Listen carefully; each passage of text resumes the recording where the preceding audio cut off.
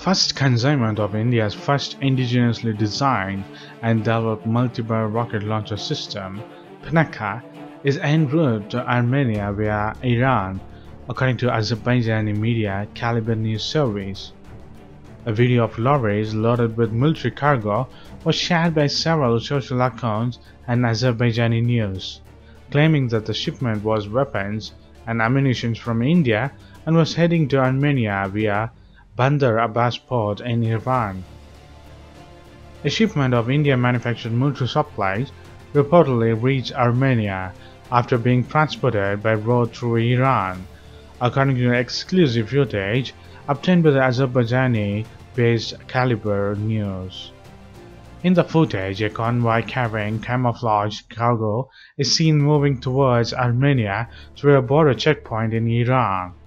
The cargo seems to be Pinaka rocket system, Kalyani TC-20 ultralight Howitzers, maybe anti-tank missiles, ammunition, etc. These are speculations. We do not confirm what they are carrying on. The Pinaka system is considered as par with US HIMARS. The DRDO developed the Pinaka system as a replacement for Russian-grade BM-21, which also equips the Armenian armed forces.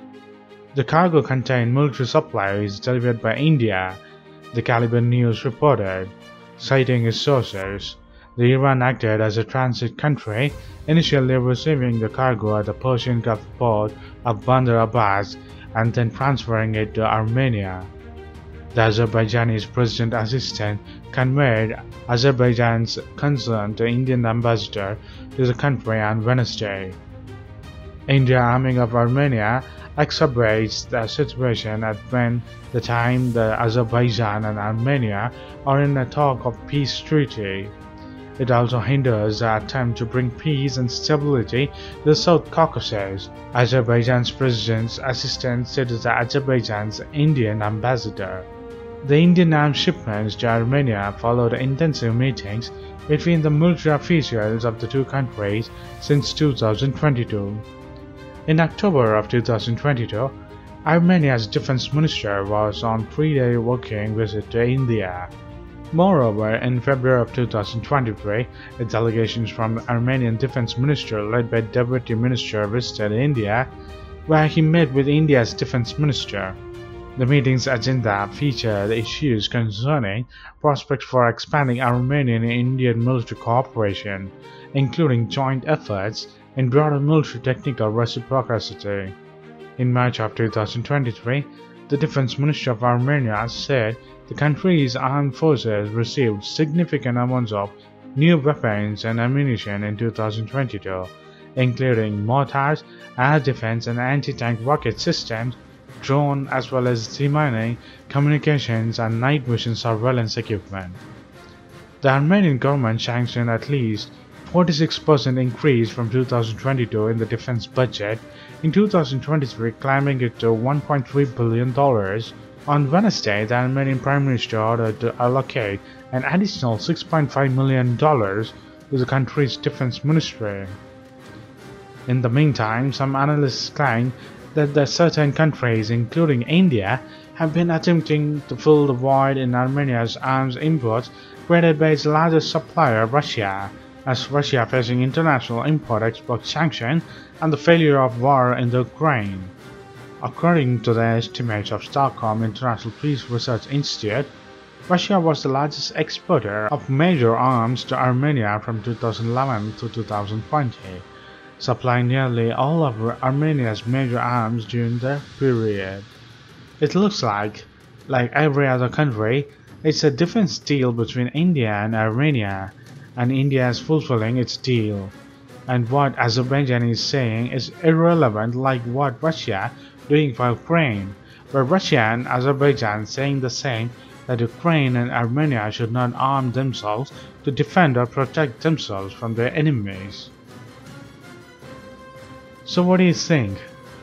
What India is doing right on its side of the deal, or Azerbaijan is just crying foul? In a clear message to an aggressive China, the leaders of the Quad grouping, including Prime Minister Narendra Modi of India, the US President Joe Biden on Tuesday expressed their firm opposition to any proactive or unilateral attempt to change the status quo and the call for the peace settlement of the dispute without resorting to threat or use of force. During the second in-person meeting of the Quad leaders, Indian Prime Minister Modi, US President Biden, Japanese Prime Minister Fumio Kishida, and Australia's newly elected Prime Minister Anthony Albanese exchanged views about developments in the Indo-Pacific region and global issues of the mutual interest. The summit took place at a time when the relationship between China and the Quad member countries had become tense, with Beijing increasingly challenging democratic values and resorting to coercive trade practice. The relationship between India and China nosedived after the Eastern Ladakh stand-up in 2020, following Beijing's moving thousands of troops to several disputed areas along the line of actual control, or the LAC, which was strongly objected to and resisted by the New Delhi. India, the US, and several other world powers have been talking about the need to ensure a free, open, and thriving Indo-Pacific in the backdrop of China's rising military maneuvering in the region. It said the Quad is committed to cooperation with partners in the region who share the vision of the free and open trade Indo-Pacific. The Chinese and the Russian fighter jet carried out a joint flights near Japan on Tuesday as the leaders of the Quad bloc met in Tokyo, the Japanese defense minister said in a statement. According to the Economic Times of India, Nobuo Kishi said that government had expressed grave concerns to the Russia and the China over the flights, which took place while the leaders from the United States, India, Australia, and Japan held talks on the regional security. The planes did not breach the territorial airspace, the defense minister of Japan told the AFP, and it was the fourth time since November that long-distance joint flights with Russia and China had been spotted near Japan. He said a Russian intelligence gathering aircraft also flew off the northern Hokkaido to the Noto Peninsula in central Japan on Tuesday, calling the moves especially provocative given the summit in Tokyo. Beijing confirmed the flights in the short statement and said it was in the line with the Chinese and the Russian annual military cooperation plan. On May 24, both countries' Air Force organized and carried out a routine joint strategic mid-air patrol in the airspace above the Sea of Japan, East China Sea and the Western Pacific maritime areas, a statement from the Ministry of Defense said. The Quad leaders on Tuesday warned against the attempt to change the status quo by force, although they avoided the direct reference to Russia or China in the joint statement. Their statement referred to the war in Ukraine and warned against a range of activities which Beijing has regularly been accused of in the region.